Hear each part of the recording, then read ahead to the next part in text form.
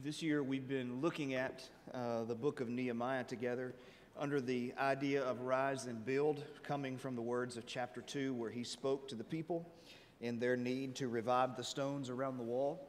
And as we've talked about it, we've looked at the first 6 chapters which have to do with the rebuilding of the actual stones around the wall, which was an amazing feat in the time it was accomplished. But at the same time, it was just symptomatic. And where we are in this second half is him rebuilding the people, because those walls fell because the people had become unfaithful. And as difficult as it might have been, and an amazing task to build those walls in 52 days, to restore the hearts of the people was going to take a lot more. And that's the process that we're in as we enter this particular chapter in Nehemiah chapter 10 this morning. Now, as we kind of put these chapters together, okay, so if it were possible for me, I hear some people can do it, I'm not one of them. If it were possible for me to cover chapters 7 through 12 in one section, I would do that, because it's really a continuous flow of thought. I've tried, I don't have the capability, I'm sorry. And so we have to, stop and then back up and stop and back up and remind ourselves of where we've been. And so what is happening now, if we go back to chapter 7, okay, when that break in the book happens. So what happens in chapter 7 is they separate themselves from other people. They begin to separate themselves from the people of the land. They stop the intermingling. They go through the genealogies and see if the people legitimately have a right to serve in Israel, and they make the necessary separations. And then in chapter 8, now this is all over a period of days. Okay? This is not major months, 6 months, a year. This is in a period of days. It's happening pretty sequentially. And then in chapter 8, they bring the book of the law and they have it read. And they realize they have not been keeping the law, and they begin to weep. And you remember that Nehemiah tells them, this is not the time to weep, because this is actually the Feast of Tabernacles, which is a joyous occasion. And he says there will be a time to weep, but right now let's celebrate the Feast of Tabernacles. So you've got roughly a week involved in that. And then when you pick up in chapter 9, which is where we looked last month, they come back to that weeping because it's time to talk to God about their sins, and they begin to make confession. And you remember how in this process, that in this prayer that is being prayed, it follows the cycle of Israelite history from Egypt into the wilderness, how God delivered them from Egypt. They rebelled in the wilderness, yet God forgave them. God brought them into the promised land in cycle 2. They rebelled against him, and God delivered them and forgave them. And then it moves into the third stage of Israelite history, where it is that God gave them kings. He set them up. He set them up in a perfect position to be the world's superpower. They rebelled against him. They had gone into captivity, and now they were confessing their sins, seeking God's forgiveness, because in the previous 2 cycles of Israelite history, God had been willing to forgive them, or their forefathers, and now they're seeking the same forgiveness. Now, in that same flow of thought, chapter 9 in verse 38, which we actually did not look at last month, because chapter 9 verse 38 should really be chapter 10 and verse 1. But sometimes we have to have chapter headings, we have to have verse breaks, otherwise it'd be nearly impossible to navigate. But they're not always placed in the best location. But when we look at chapters 9 and 10, they're all happening on the same occasion. Okay, it's not like chapter 9 happens, they confess their sin, they go home, and then something else happens, time elapses, and then they come back in chapter 10. They have to be read continuously. So they make confession, and then they do what we're going to read about in chapter 10, what we're going to call the stone of consecration. And consecration is a word that's pretty synonymous with the words holy or sanctify. It simply means to be set apart for the service of God. Okay? And so what they're doing now is they're going to reaffirm the covenant that God had made with them at Sinai. That's the whole premise of what's taking place in chapter 10. And so to look at this, and what we need to learn from it, is the importance of being set apart. Okay? We looked at separation in chapter 7, but there in that separation, it was more of being discerning of other religious groups. Because you had people who were idolaters who were intermingling with the people of God. And God said that can't happen. You can't have the intermingling. You can't have me and other gods at the same time. But this is more of just in general intermingling with the world. And as long as the people of God have existed, they have always struggled with the balance and the tension of serving God while not giving themselves to the world, Or as the old statement goes, to be in the world but not of the world. How does that tension play out? And so, of course, they have missed that point, and they're seeking to make that right. And so as we look at this this morning, we're going to look at it under a couple of different headings. We'll begin, number 1, in chapter 9 and verse 38 with the pledge that they make. They're going to make a covenant or cut a covenant with God. So chapter 9, verse 38, he says, because of all of this, this is the circumstance. Now, because of all of this means to go back to everything said in chapter 9. Because of, and the emphasis in chapter 9 is their sinfulness and God's willingness to forgive. Because of all of this, because of all of our sins, we make or cut a firm covenant in writing. The term many times is not translated into English translations, but it literally means to cut. Because in covenants, you cut them. So in Genesis chapter 15, when God and Abraham enter into a covenant, well, actually, God just makes a covenant with Abraham. It's one of these one-sided covenants instead of a two-sided. So he has Abraham, you remember, divide the animals. Cut them in half and put one on one side and one on the other.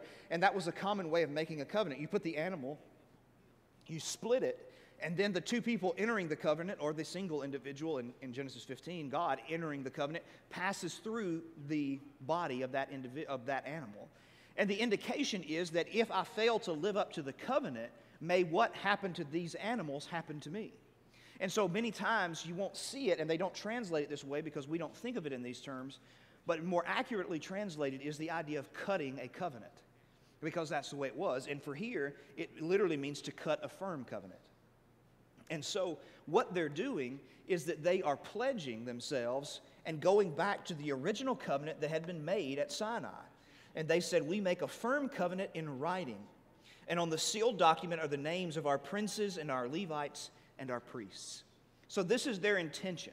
This kind of summarizes what's going to be said. And then as we move into chapter 10, we look at the particulars and everything else that are going to take place in this covenant.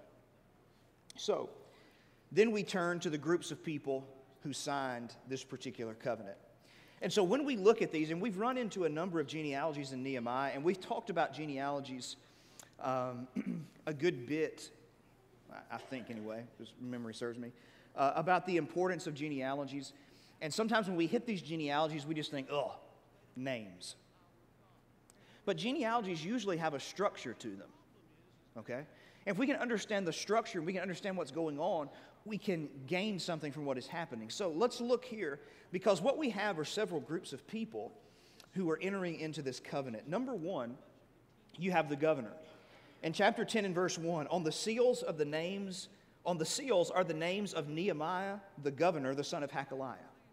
And so that's the first individual who signs it. The one who wants to lead the restoration of the people of Israel is the first one to put his name on the paper.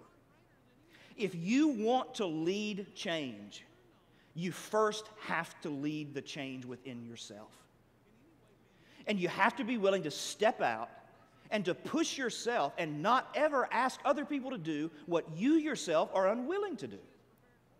If you want people to be more faithful to God, you have to push yourself to be more faithful to God. You don't have the right to stand up and call people to faithfulness while you remain in mediocrity. And Nehemiah signs this very first because he's the one that's been calling for this from the beginning. We have to make things right. And I'm the first one to admit. And listen, just because someone calls for change doesn't mean that that individual is saying that they are perfect. Because Nehemiah admits he hasn't been perfect. He puts his name to the covenant first. And the covenant is going to admit 3 major blunders that they have committed. And so the governor signs it first. Then, when we look at the rest of verse 1 through verse 8, these are individuals who are priests. We won't go through and read the names for time's sake, but they are categorized as priests. So now you have 22 priests. Most likely, these individuals that are named, it's actually probably a lot more individuals. The individuals' names stand for the heads of households. And so probably entire families are captured. So when you see 22 names of priests, it's probably a lot more people involved in the process, being their families.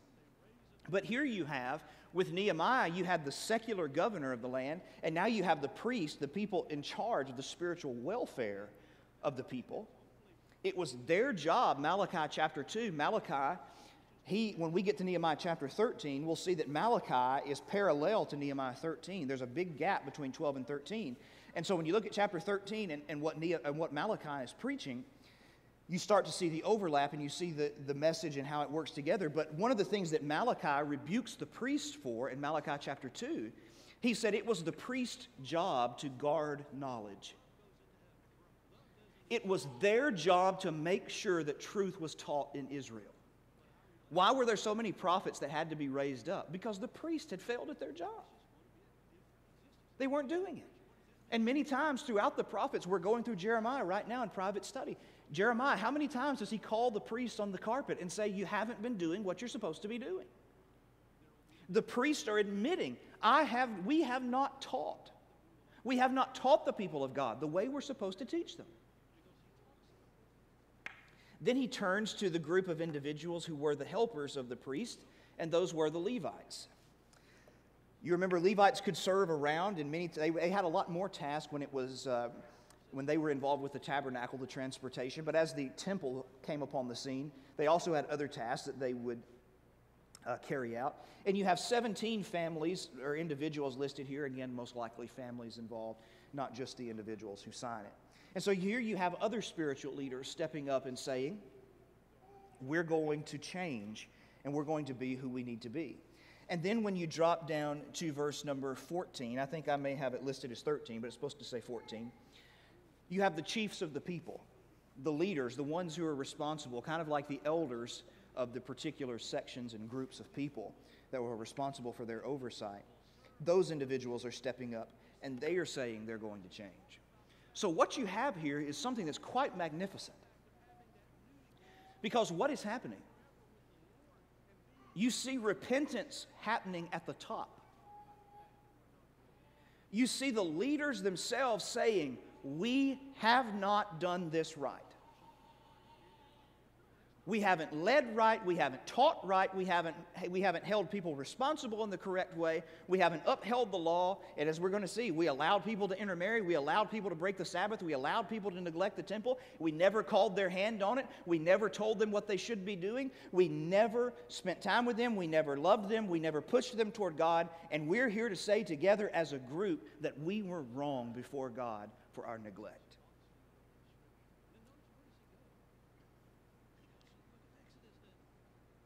How many times have we ever seen that happen? How many times have we ever heard, because what we're going to see is it's not just leaders here in just a second. How many times have we ever heard of whole churches repenting for unfaithfulness to God? Because that's basically what happens here. Because the next group of people in verse 28, the rest of the people, the priests, the Levites, the gatekeepers, the singers, the temple servants, and all who separated themselves from the peoples of the land to the law of God, their wives, their sons, their daughters, all who have knowledge and understanding, verse 29, they join with their brothers. Everybody is saying, we're not who we are supposed to be. We're not who we're supposed to be. We have not done what God has called us to do. It's very important that we keep this in front of our eyes, that we know what it is that God expects of us and what it is that we're actually doing. Because many times it's easy to get sidetracked and focus on the things that really aren't of that much importance to God. But sometimes the reasons why we focus on those lesser issues is because we feel like we're accomplishing something. Well, it may be something small, and it may not necessarily be what Jesus demands that we do, but, at least we're accomplishing something. Well, if it's something we shouldn't be doing to begin with, if it's not primary, then it doesn't matter if it's accomplished or it's not accomplished. It doesn't get us to where we need to be. But it makes us feel better because it makes us feel like we're accomplishing something. And one of the other things we have to realize is this. The other side of that spectrum where we get into trouble is that some people say, well, look, we've got all these different things going on. We must be accomplishing something. We're busy. But here's the thing, and any business leader and expert will tell you this. You can never confuse busyness with accomplishment. You can run on a treadmill all day long, but if your goal is to run from Alabama to Mississippi, you were busy, but you were worthless in the process. You were busy, but you didn't accomplish anything. And as one of my favorite leaders says, there's nothing quite so useless or wasteful as accomplishing that which should not have been done in the first place. And so these people, now under the authority of Scripture, having had the law read into them, have reminded themselves in Nehemiah chapter 8, what it is God expects of them. And they've begun to look at themselves and say, what God expects and what we're doing don't line up. And that led them to confession, to confess their wrongs. But in this chapter, it's leading them to say, we're not just going to confess and say, yeah, we did wrong. We actually want to change. We want to bring our lives into line with what God wants us to do. And that leads us then to the particulars of this new covenant. So, as we look at them, they first enter into a curse, which is common with covenants, as we'll see in a minute.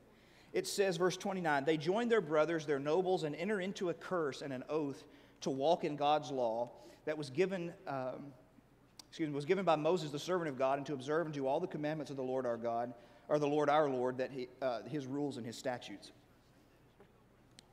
Sorry, trying to read through fogged up glasses is a little difficult. So they're entering into a curse. So with any covenant, you had blessings and curses. Deuteronomy 28 expounds upon the blessings. God tells them the benefits of keeping the covenant. He tells them the consequences or the curses from not keeping the covenant. That's Deuteronomy 28. It's also found in latter portions of Leviticus as well. So with any covenant, and even if you want to even think about it this way, it's basically a contract. Okay? It's a little bit more personal when it's God and His people. But you could think of it in a contract. And in a contract, it basically says what? When you go sign a note at the bank, we're borrowing this amount of money. This is what we expect of you in return. And if you don't, these are the consequences. We can repossess, or we can take the assets that you put up as collateral, all of those different things. That's the idea. Okay? And so when they're saying we're entering into a curse, we're entering into an oath, we are saying to God that we're coming to you. We want to serve you. But if we are unfaithful to you, we understand full well that we deserve a curse and we will receive a curse from you. We will receive punishment. Listen, to enter into oath with God is not something to be taken lightly. Me personally, I'm not one who's into just baptizing people for the sake of saying we baptized people. Because when somebody makes that decision, they need to understand they're entering into lifelong covenant with God. Sometimes in the way we pitch the gospel to people, and I hate to use that term, but that's how some people do it, they pitch it, we're like dirty car salesmen. Not all car salesmen are bad, but there are plenty of them that are. We talk to you only about specific things, and we don't tell you the downsides. We don't tell you what could go wrong. We don't tell you what has happened. And some people, when they preach the gospel to people, they won't lay out everything in front of them. But Jesus said very clearly that we need to count the cost in Luke chapter 14. So, they're willing to say, we want God, we want the benefits of the covenant, and we understand what happens if we do not keep them. Now, these are three particular areas in which they had failed. They called these out specifically. Number one, they had failed when it came to marriage, or more particularly, intermarriage. We will not give our daughters to the peoples of the lands, or take their daughters for our sons. God had forbidden intermarriage between the other nations. Deuteronomy 7, 1 through 4. That was very clear. And He was very clear as to why. It wasn't because God did not like them. It's because of their idolatry. They knew that if you had a family that was faithful to God and a family that was idolatrous, and you mixed them, that idolatry has the tendency to win, not because God is inferior, but because the idol is always created in the image of the human being. It will give him what he wants, and it's appealing in that sense. And so he knew that's where he would go. Now, he had made it very clear that's not what's supposed to happen, but that's what they had done. You see it in Ezra, and we're going to run into it again in Nehemiah, which we'll talk about here in just a little bit. And so they had gone and they had intermarried. And so they said, we're going to stop this. We're going to stay faithful. And Malachi, speaking to this same issue in Malachi chapter 2, says that the reason why he wanted faithful Israelites to marry faithful Israelites is to preserve a seed of faithful people who could then produce the Messiah into the world. Okay? So intermarriage is the first area. Number 2 was the Sabbath. Verse 31, and if the peoples of the land bring in the goods or any grain on the Sabbath day to sell, we will not buy from them on the Sabbath or a holy day, and we will forego the crops of the 7th year and the exaction of every debt. So you got a couple of things going on here. So first of all, on the Sabbath, obviously there was no work. Exodus 28 through 11, Deuteronomy 5, 12 through 15, no servile work. How do you think Americans would do with the Sabbath? We're workers, right? Nobody works like us. That may not be something we ought to be as proud of as we think we are. Because when you look at the teachings of Jesus in the New Testament, you remember he told the parable of the sower, and there were a group of people there who became Christians. But they got so busy, God got choked out of their lives. You know, the thorns come in, the cares and the riches and the pleasures of this life come in and they choke the word and it becomes unfruitful. They were to have this one day where they focused solely upon God. They weren't supposed to work. They were supposed to trust Him. Now watch this. It's going to get a lot more complex than that. Because now He's about to say, now they say, oh, and we're also going to observe the 7th year, the sabbatical year. Now what's the sabbatical year? Leviticus 25. On the 7th year, we will not work at all. We will not farm the land. We will let it lie. And he goes on to explain, God does in Leviticus 25, that in the 6th year, He would provide them with 3 years' worth of harvest to sustain them until their next harvest came in years later. Imagine the trust that it takes to do that. Humanly speaking, it makes no sense, but God doesn't call us to operate in the sense of human speaking, especially with those group of people with His promise to them.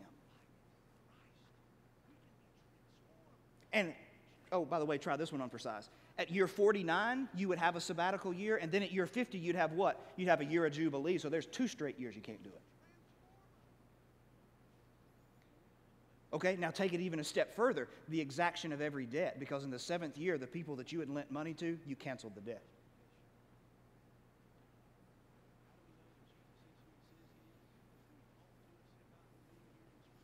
People say, terrible business practices. Here's something we have to understand, and I know it sounds anti-American, but there is more to the bottom line than making money. There is more to life than making money. Namely, a relationship with God. Further than that, taking care of people who cannot take care of themselves.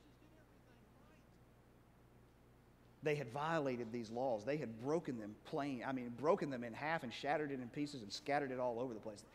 As a matter of fact, it's interesting to me at the end of 2 Chronicles, which is parallel to the end of 2 Kings, that the writer says this. The writer says this. In 2 Chronicles 36:21, he says, they went into captivity until what? Until the land had enjoyed their Sabbaths. What does he mean? He means that none of them, for all of these years, he was going to let the land lie for 70 years, because in all of the years they lived in the land, they did not observe the sabbatical year. They didn't observe the sabbatical year. One of the reasons they went into captivity. But then you move to the third area, which is the area of the temple. They neglect the area of the temple. And so they say this, beginning in verse 32. And they break it down into several different sections, which we'll talk about here. He says, we also take on ourselves the obligation to give yearly a third part of a shekel to the service of the house of God, for the showbread, you remember the bread that was on the table in the temple, and the grain offerings and the regular burnt offerings, that's Numbers 28, they were to burn their offerings in the morning and in the evening, and the Sabbaths, the new moons, the appointed feasts, the holy things, the sin offerings, to make atonement for Israel and for all the work of the house of our God.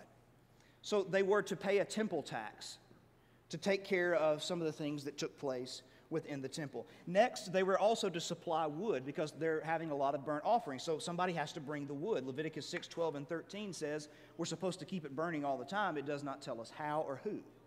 Well, here it says, we the priests, the Levites, and the people have likewise cast lots for the wood offering to bring it into the house of our God, according to our fathers' houses, at times appointed, year by year, to burn on the altar of the law, or to burn on the altar of the Lord our God, as it is written in the law. And so they're promising to bring in the wood. Then it moves to the first fruits, verse 35. We obligate to bring the first fruits of our ground and the first fruits of all the fruit of every tree year by year to the house of the Lord. Also to bring to the house of our God the priests who minister to the house of our God, the firstborn of our sons and of our cattle. So when God delivered them from Egyptian bondage in Exodus, he said, Israel is my firstborn. And one of the laws he set up was the firstborn son of every family. Instead of giving the child over to the Lord, you paid a transaction fee.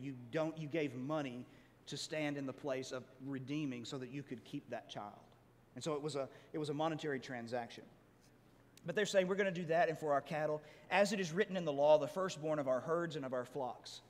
The firstborns, they're all going. This is the way God is creating a revenue stream and taking care of the temple.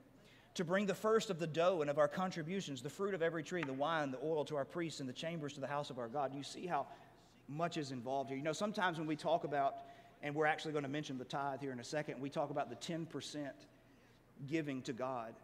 We have to remember that Israel was not just a spiritual body, but they were also a national body. So they had, sometimes we think Jews, they gave 10%. Well, it depends on which part you're talking about. They gave a tithe. They also gave first fruits of everything that they had, a certain portion and percentage of everything that they had. But they also paid taxes on top of that. And so they're sending in a lot of revenue. And they say this, we're going to bring to the Levites the tithes from our ground. That is the tenth. The tithe just simply means a tenth. For it and for the Levites who collect the tithes in all our town where we labor. That is, the tithe went directly to support the priests in their work in the temple. And so it says, and the Levites shall bring up to the tithe, shall bring the tithe of the tithes to the house of our God, to the chambers of the storehouse. For the people of Israel and the sons of Levi shall bring the contribution of grain, wine, and oil to the chambers, where the vessels of the sanctuary are, as well as the priests who minister, and gatekeepers and the singers. We will not neglect the house of our God. Before, it seems as if, who paid the price to have the walls rebuilt, and who paid the bill to have the temple rebuilt? The Persians did. Now they're saying we're going to take this responsibility on ourselves. But these are three main avenues where they had neglected the law of God. Okay. So, what does all this mean to us? How does what they committed to do have anything to do with what we commit to do? Okay. Let's go back to verse 28 for a minute and see a subtle shift in what's being said here as we think about what's going on. He says, the rest of the people, the priests, the Levites, the gatekeepers, the singers, the temple servants, and all who separated themselves from the peoples of the land. Okay? From the peoples of the land. They consecrated themselves from something. They consecrated themselves from the people of the land. There was a separation that took place. Okay? We're not going to intermingle. Again, not elitist, not superiority, but it's about intermingling religions. We're not going to intermingle with those people who are involved in the things of the world. That is, we're not going to welcome them into an open relationship. It doesn't mean that you don't have a relationship with sinful people. I mean, good grief, Paul says in 1 Corinthians 5, we'd have to go out of the world if that was the case. You're going to have relationships with sinful people. You're going to have to interact with sinful people. How else do you evangelize? But there's a difference between, and as it has rightly been said, even when you look at Jesus and his interaction with sinners, because so many people look at Jesus' interaction, he ate with sinners, and people say, well, that's what I'm doing. Be careful. As it has rightly been said, Jesus ate with sinners. He didn't sin with them. And there's a world of difference in those two things. He ate with them, but he did not sin with them. And never did they believe that he condoned their sinful behavior. Never. And there's a difference in those two things. We are separating ourselves from the world. We're not going to walk in their ways. We're going to walk in the ways that God has laid out. But more than that, we're consecrating ourselves to something. Notice, it's not just running away from it, but they're consecrating ourselves from the peoples of the land to the law of God. We're not just leaving it behind, but we're sacrificing that. We're giving that up in order to get something, to do something in return, and that is to have God. That's to have God. And that's why Paul says in 1 Corinthians 6, you remember in verses 9 through 11, he says, the unrighteous won't inherit the kingdom of God. And he lists a number of sins that individuals consider to be big ones. Sexual immorality, idolatry, homosexuality, a number of different things that are listed there. And he says, and such were some of you. But this is why you're not that anymore. You were washed, you were sanctified, and you were justified in the name of our Lord, in the name of Jesus Christ, and by the Spirit of our God. When we become a Christian, when we are washed, reference to baptism, that means, so the references to washing, sanctification, and justification, they're all simultaneous, it's the same thing, okay? So when we are washed in the waters of baptism with the blood of Jesus, we are justified, but we're also sanctified. We're set apart then. We belong to God. We are to be used in His service. We're not going to do the things of the world anymore. We're going to do the things of God. That's where we belong. We're being consecrated from the world to God. People say, okay, that's the initial conversion. All right, but when you look in 2 Timothy chapter 2, and Paul is dealing with the problem of false doctrines that have crept into the church, he tells them that in every house there are certain vessels that are for honorable use and some that are for dishonorable use. Okay? For an example, I would hope that there's probably a difference between a bowl that you eat cereal out of and a bowl you put your leftover grease in. Maybe they're the same, but I never want to come eat with you, or at least not in your bowls. There has to be a difference, right? There are some that for honorable use and for dishonorable use. And he says here, if a man purges himself or cleanses himself from these things, he will become a vessel fit for honor, fit for the master's use. So when I turn away from the world and turn toward God, I receive one of the highest honors of my life. That God then uses me as a cleansed, sanctified vessel to do His will in the world. And not just anybody can do that. Not just anybody can be used by God for His purposes and for His service. But we can when we become sanctified. That's the whole point. When we become consecrated, when we become set apart, that's who we become. Now, the third thing we have to keep in mind is that this is a continual process. So, the three things that were mentioned here primarily that they said we made big mistakes on.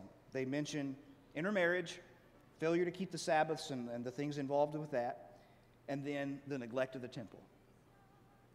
When you come to chapter 13, Nehemiah comes back after having been away. And the three things, the key phrase in Nehemiah 13 is, then contended I. He goes to war with the people again. He contends, he stands against them, and he rebukes them for their sinfulness. And what are the three sins that they have committed? They have begun to intermarry again. They have begun to neglect the Sabbath again. And they have begun to neglect the temple, so much so that they let a Gentile live in the temple.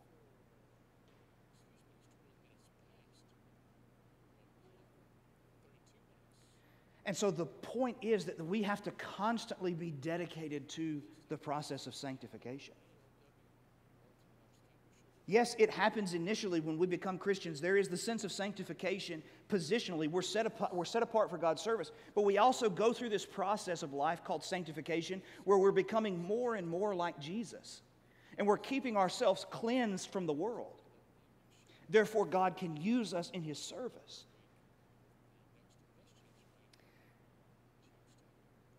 And as we said a moment ago, I believe that there's no higher honor that we possess than to be used by God for His purposes. No matter what you and I do, to be used by God means to touch eternity. And there's no other place you're ever going to find the ability to touch eternity. Because a lot of people desire to make a difference in this world, and that is a good thing. God is concerned with making a difference in this world. But God is ultimately concerned with making eternal differences. And when you are set aside through obedience to the gospel, when you are set aside to serve Him, you are then set aside to serve and to touch eternity. Through the impact then that you have on other people, for their good and for God's glory.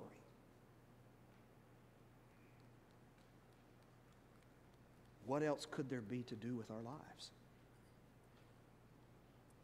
People say, but I can't be a full-time employee of the church. That's not the point.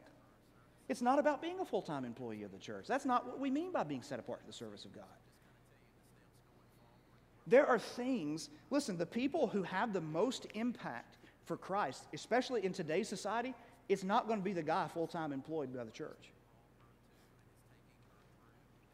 Why?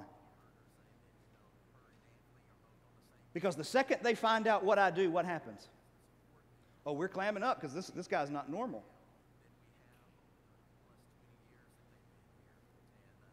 Now, you can't say, now he's a preacher now, you can't say that kind of stuff around him. You know, we can't talk to him about that kind of stuff. You're right, because I was born in a suit and I'm just perfect.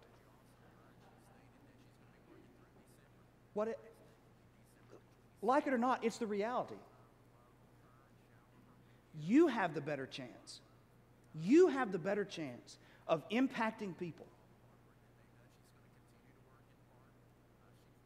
Use you where let God use you where He has placed you. In your families, in your professions, in your friendships, use them. He has set you aside for Himself. Render yourself willing to serve Him and allow Him to use you. And stand back and watch what He can do. Because you'll be surprised by it.